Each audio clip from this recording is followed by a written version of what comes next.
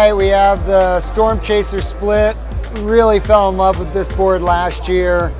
First day I rode the solid version, I was like, we for sure are splitting this, just because I love this surf shape and super excited to have it in a split.